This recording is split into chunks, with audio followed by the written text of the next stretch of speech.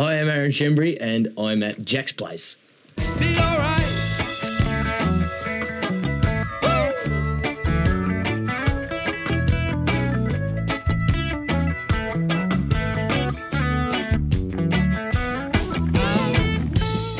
Do you recall the first song or artist or person that became an early influence? My grandfather. Fred. Yeah, he was the man. I knew he was a musician as a kid. I was growing up, and he'd always told me that he played music. He actually played clarinet. But there was a lot of music at home that I'd heard from my dad, my mum. Mum thrashed John Farnham and Chisel. Dad thrashed Creedence and, you know, all the AC/DC stuff. So it was always around.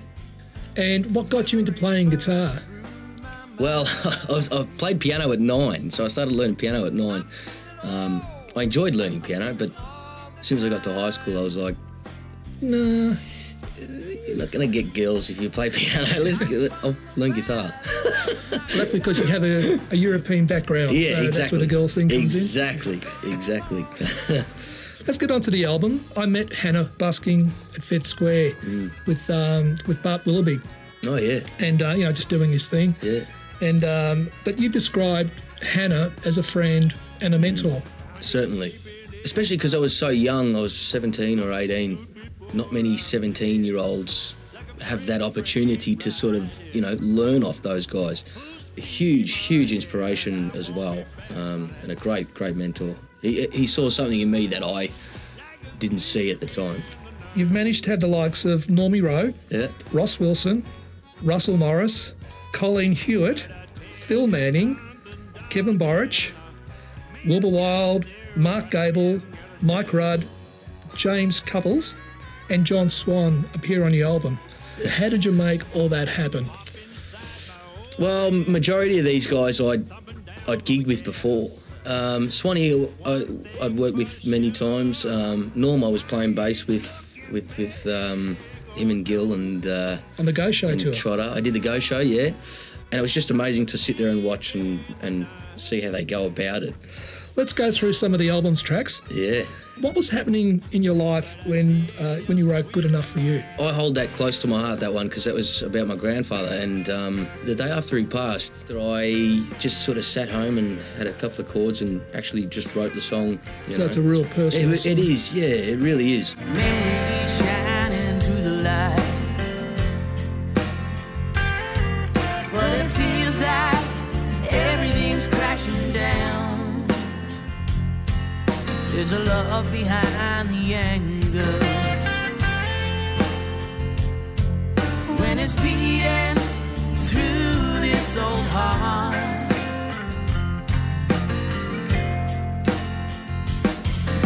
The sun, it keeps on shining every single time that I cry. And I'm searching for your answers, but I feel it traveling through my bones.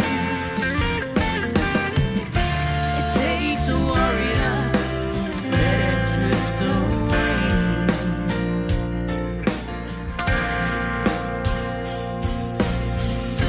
What's good enough for you is good enough for me. Smiling at the feeling you're free. It's all the memories, but now I'll be me.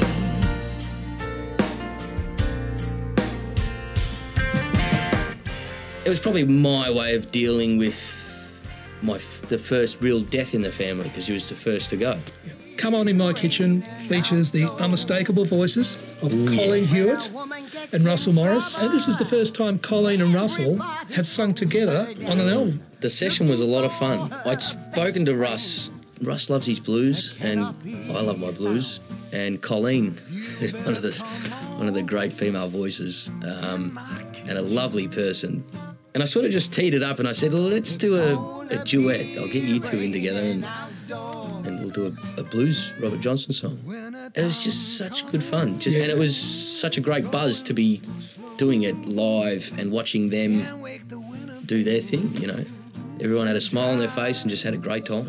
Don't You Worry Now was a song you started writing with Hannah, and it must have been a real thrill to have Ross Wilson sing the lead on it, let alone get him in the studio. I know. I started writing it with Ross Hannaford before he got unwell, and there were no words to it, so I sort of put my Hannah hat on, the propeller hat. Yeah.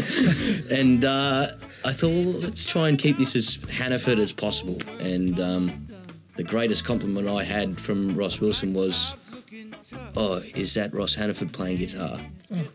Because unfortunately he didn't get to record, but that was me playing guitar. You actually had 3 members of Daddy Cool on the album. You had Ross, Wayne Duncan, yeah, and Hannah was involved in the song. Didn't get Gary Young in there somewhere in the mix? That didn't happen.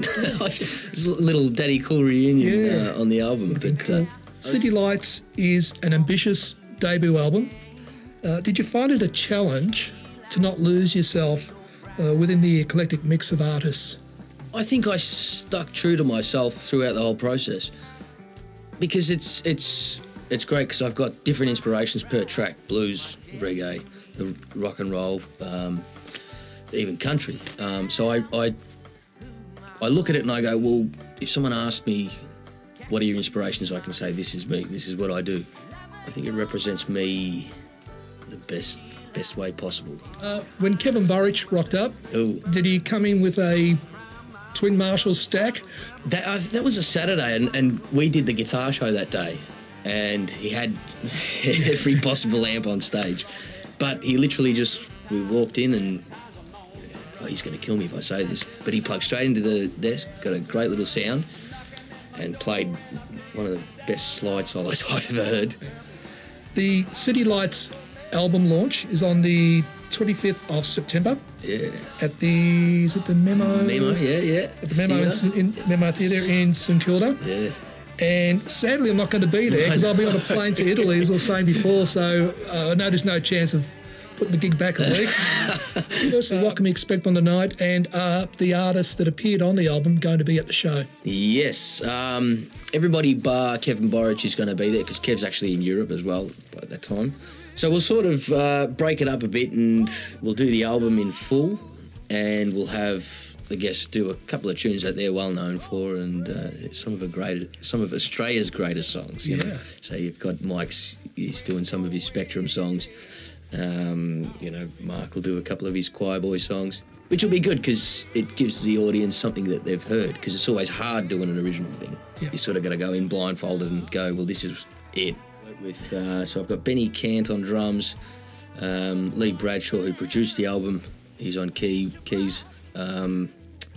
Rosie and Helen are on backing vocals, Damien Marshall, Wilbur's going to be in there doing sax, and Luke Austin on bass. It's a cast of thousands. Well, the event and ticket details are on screen. If you're in Melbourne on Wednesday, the 25th of September, do yourself a favour and get to the gig. Yeah. And me not being there, there'll be room for one extra person. There you go. Which song do you wish you'd written? Johnny Be Good. You can have only one guitar. It'd be the Gibson ES345. The 345, the stereo model. Yes, There you go, all right. I'll do a Chuck Berry and get buried with it. Yeah, that'd be Chuck. He wouldn't want anybody to have anything, No way. You get to be one person for an entire day. Mick Jagger at 76, he's still gigging, and his wife. All right, okay.